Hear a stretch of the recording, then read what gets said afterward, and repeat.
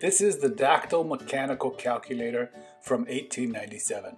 In 1892, when Grima Natalis & Co. obtained the rights to sell Oakland machines, France was not included in those rights.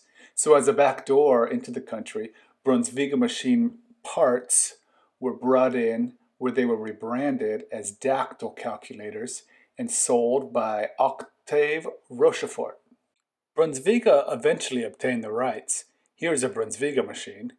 At that point, Chateau Fredes started making their own calculators, which were merely clones of the previous Brunsvigas.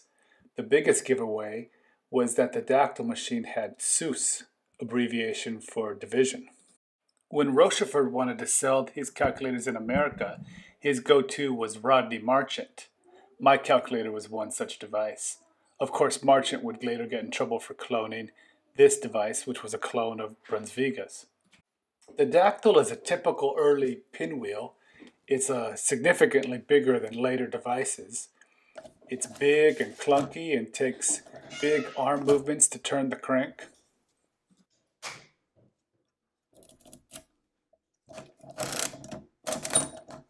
My bell is a little anemic from a malfunction. The biggest surprise to me was that it has no anti-reverse safety, so you can spin it all around and then go right back. In fact, clearing utilizes this. Fortunately, Chateau Fredes was nice enough to include a plate to prevent hair entanglement, so I felt comfortable letting my lovely assistant demonstrate. I will demonstrate how to add 25 to 10.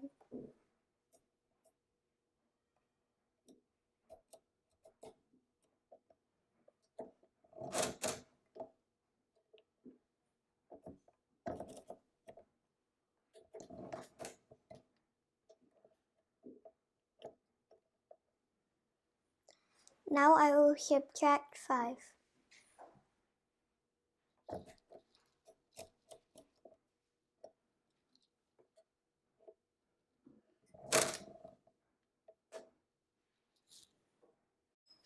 The big size and simplicity really allow the mechanism to be appreciated.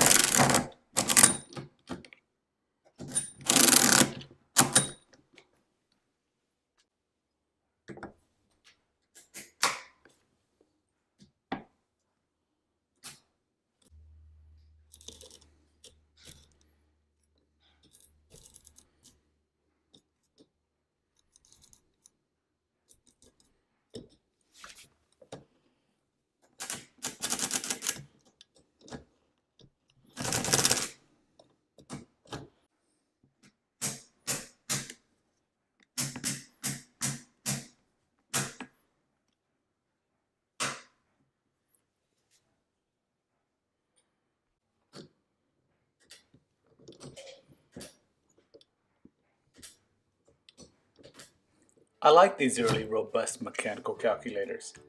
While they don't have all the features of later devices, their simplicity makes them charming.